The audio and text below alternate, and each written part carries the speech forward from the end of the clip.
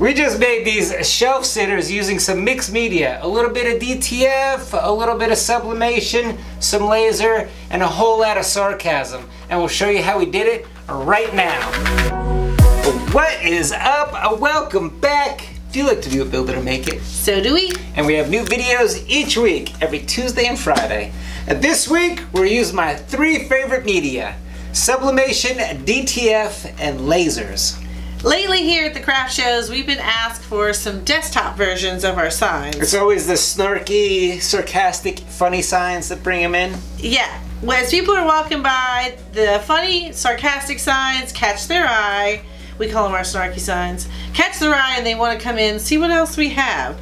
But they don't always want that big, sarcastic sign on their front door. Right. They want something a little more subtle that maybe they can put on their desk. If you pass by there, you might get a little chuckle, or put it on a shelf or on a tabletop somewhere in their home. Again, it's subtle. You pass by, you'll get a chuckle. We tried to shrink our signs before, but some of the details got lost. They got burned up on the laser. They just did not work. It took a lot of time to paint them still. Yeah. I mean, it was a little faster, but... I mean, pretty much the same cut time, pretty much the same paint and assembly time. And the juice was not worth the squeeze. He was waiting for that joke. I tossed it up and you didn't like hit it. So we thought we'd come up with another way to make these signs desktop size, but faster, cheaper, easier. And I think we've got something. Yeah, I think we got something using some DTF, some sublimation, and of course the laser. It's gonna cut everything. Step 1, we're gonna gather all of our supplies. We needed some dry erase board that's got a chalkboard on the other side.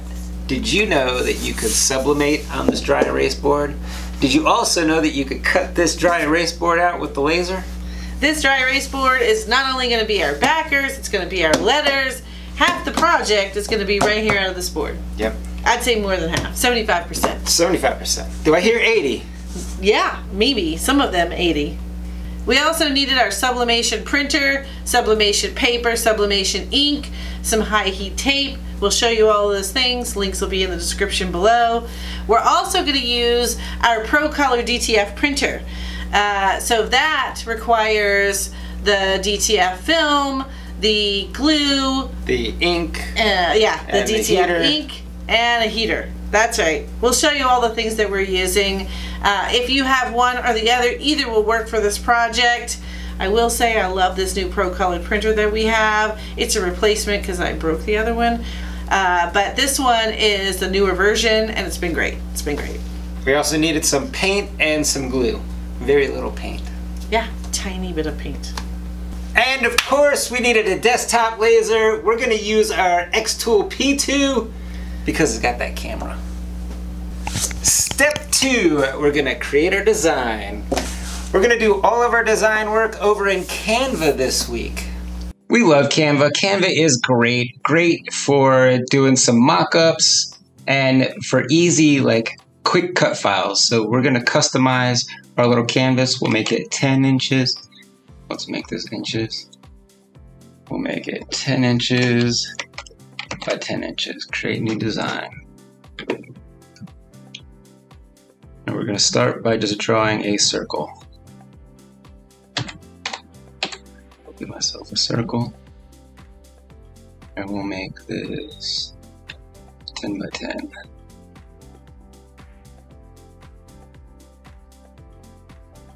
It's easier.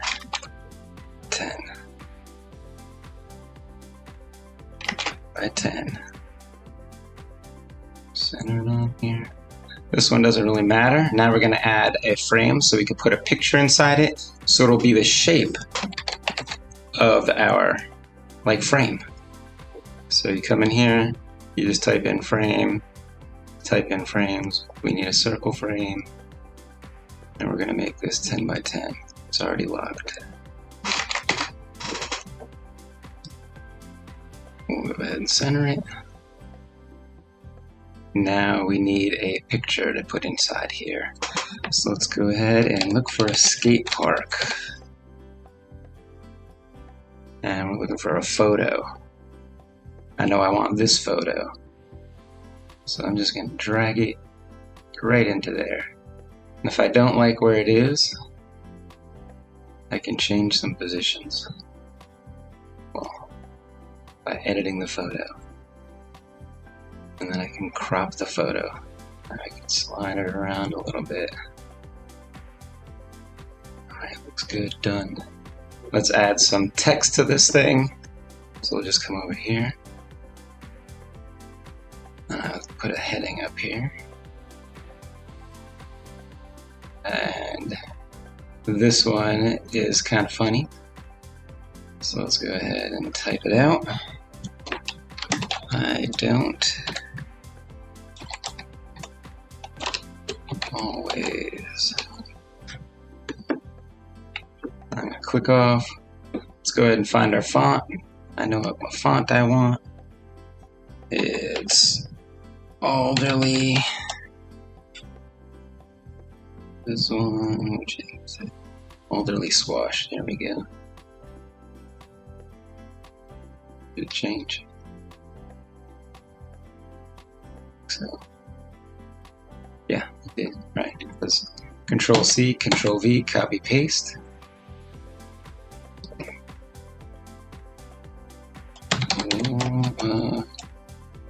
Joint. Let's see if I can spell. Alright, let's make this one bigger. Stick it up in here. We'll select both of these. We'll make these white. Alright, one more paste. But for this font, I want capsule on condensed. There it is.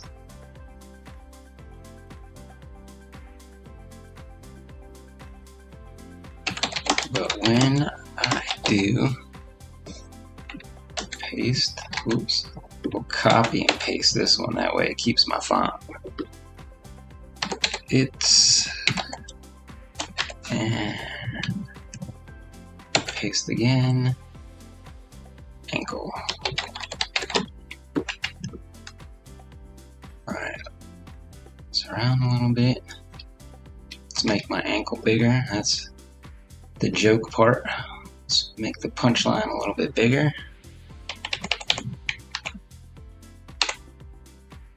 Alright, it needs a little something. Let's get rid of this one. Let's make this a little bit bigger. Move it up. So let's make sure this guy is center. Center. Let's make sure this guy's center. Alright, needs a little something here. So let's go to elements. Say crutch. Oop, let's spell crutch right. I want a graphic. Perfect right there. Bam. Let's make this a little bit bigger. We'll bring it up to the top of the crutch. Space this stuff out a little bit. Alright, there we go. That is our design. Our design is all finished. Step 3, we're gonna make our cut file. Xtool's design software is Creative Space, but did you know that the Xtool P2 also works with Lightburn? One of the things we're going to do in the cut file today is just going to be a little bit easier in Lightburn, so we thought we'd show you how to make the cut file in Lightburn. Alright, let's make this design an actual cut file. So we're going to go ahead and export this. We're going to download, and we're going to export this as an SVG with a transparent background. Download. Alright, now we're going to select the words. There we go. Just the poly outlines. Make them all white.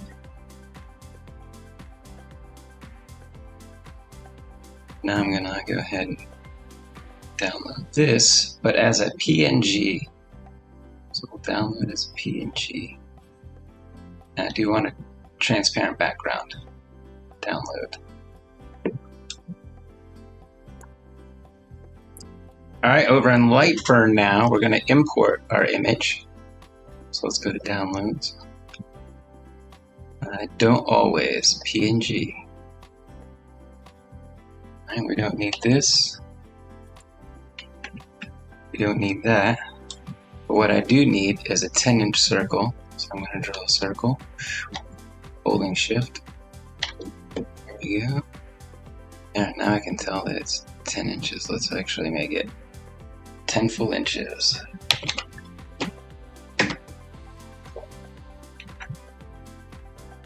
Alright, now here's where it really gets easier in Lightburn. See how all these are different little cuts, little objects? So let's grab these and we're just going to merge them. Bam.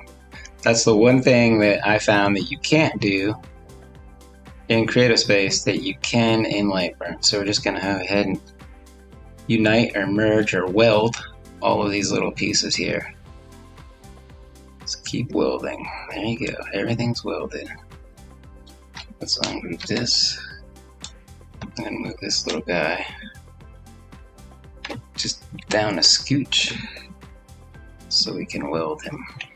Yeah, that's less pieces I have to place. Alright, so all of my cut pieces are going to be red, so let's go ahead and move my circle next to them and grab everything. Now I can really condense all this stuff and save room. So I'm going to bring this down. I'll bring ankle up. I'll bring its ankle up. Oops. Control Z. Go ahead and group all that and group it. Bring it in. Oops, lost my B. Alright, bring everything over. Let's try to save some space. Alright, we are set. We are ready to go. So for my... Oh, let's make all these red. These are all going to be cut. So for my speed and power, I'm going to use 10 millimeters per second, and I'm going to go 75% power. Now, actually, I want the top words to be white and the bottom words to be black, so let's go ahead and select all the words that I want to be white, and we'll move them up out of the way. Alright. Let's grab these. We'll turn these sideways so I can save some room. We're just going to group these at the same time. Control G. We'll bring this over. Now I see that it's my roll is going through here, but I'm not going to select that. I'm just going to select these pieces, and now I'm ready to cut. So again, my speed is 10 millimeters per second. My power is 75. Let's go cut this. Step 4. We're going to make all of our cuts. We're going to take this over to the P2 and we're going to cut out some of the pieces out of the white side. And then we're going to slap it up, flip it, rub it down to cut the other pieces out of the black side. Very little painting. Yes, this is what makes this faster and cheaper.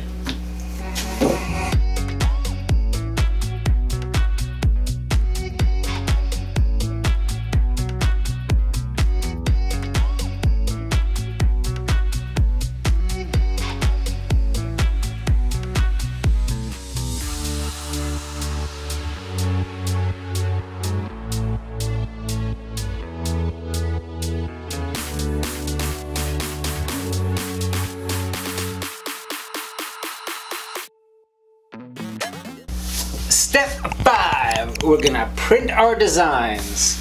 I'm gonna print all of my designs, both of mine I guess, just two, using sublimation. And I'm gonna print the DTF versions. For my sublimation print, I'm just gonna use Word. I found that that's the easiest. So I'm just gonna insert my picture from this device. It's the Emotional Support Shark. You're doing a good job. I know the dry erase that I cut out was 8 inches flat, so let's go ahead and make this 8 inches. And we'll put this in front of the text, and then I can move it around and make it center. I'm going to pump up the color a little bit. Let's pump the saturation up 200%. That way it'll look good when I press it. And we'll flip this horizontally so it's mirrored. File, print. I'm going to use my Epson EcoTank 2760 that we converted into a sublimation printer. Printer properties, I'm just going to make sure that the quality is on high. Okay, and let's print.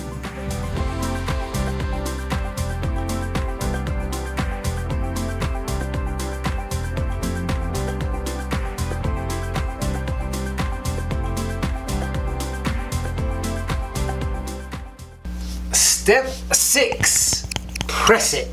Now we're gonna press our images onto our backers, but first we're going to wipe our backers down with some alcohol to make sure we get all that residue and char and oils and everything. Just clean it, clean. Whew. Yeah. It's kind of We're strong. not driving after this.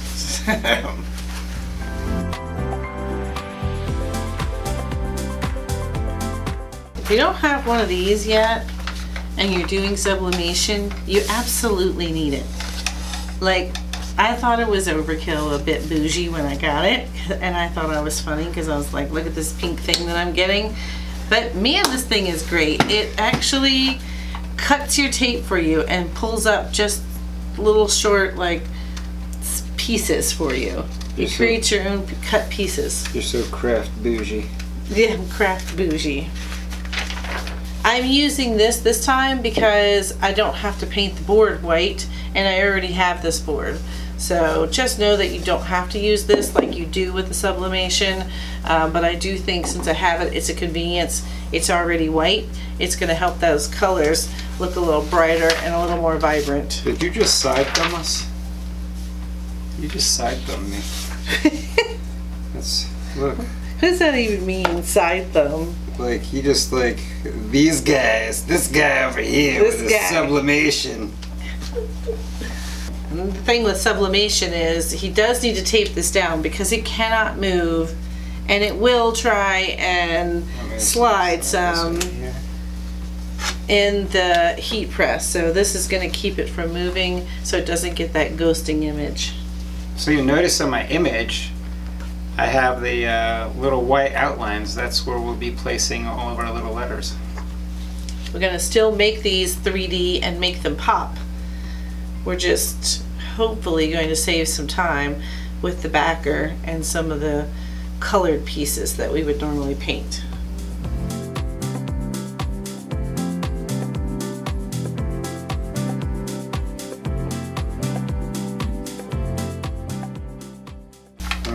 There. I'm not going to put too much on there. Just 2 sides. All right. The press calls. I'm going to hit it 385 for 45 seconds.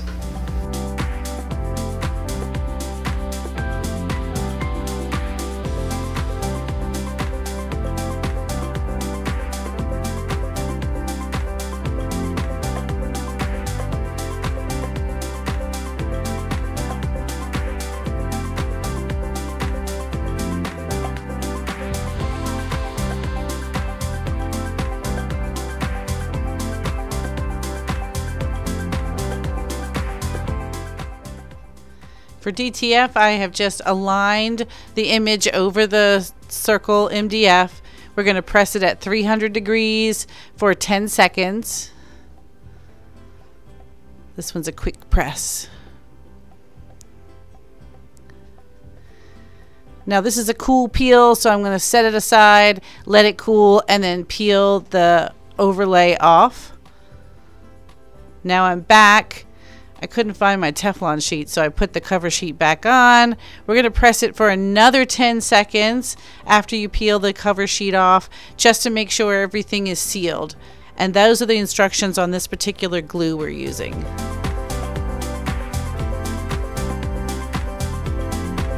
That's it. Step 7. Woo. Time to paint, but not with a brush. Woo. We're going to use these little makeup sponges because we only have a few pieces. I have a little shark, and she's got a little gas can and a match, and then a crown for the cat. And that is it. Like, just a couple of pieces, give them just a little hint of our style. Yes, yeah, that's exactly right. All right, I'm gonna knock this out quickly, so don't look away. Yeah, don't blink. This will be quick.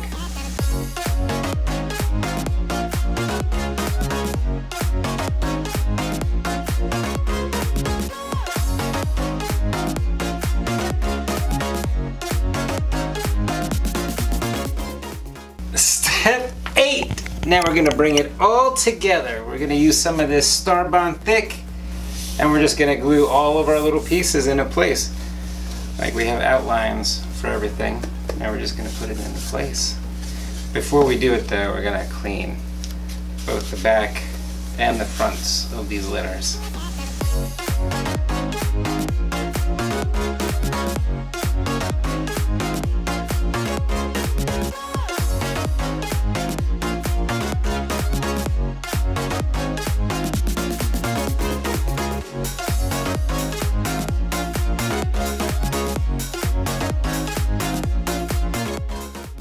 Step 9, profit. This is my favorite step.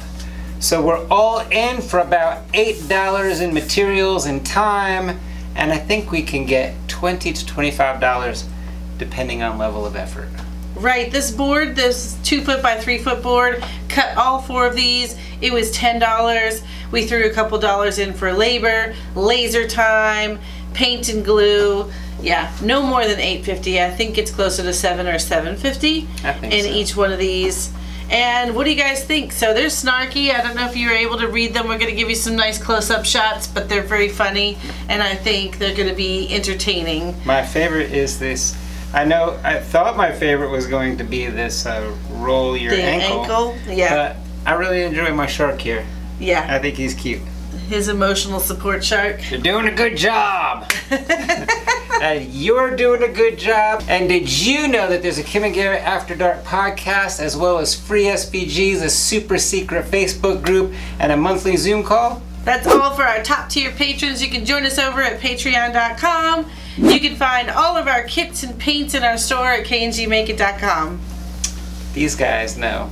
We love our patrons. Thank you so much. We're about out of time, so if you're not going to join us for the patron after show, that's the After Dark, we will see you next week where we'll do it, build it, and make it again. Oh, and don't forget to join us on Tuesdays where we do a test cut Tuesday. It's usually a door hanger or something. It's a live test cut. See if it works. Put it together. Like, I don't know. I think this was the easiest one to do the balancing thing with. Ooh, but he's a little top heavy. Yeah. Whoa! And he broke it. I didn't break it. Look, tough and durable.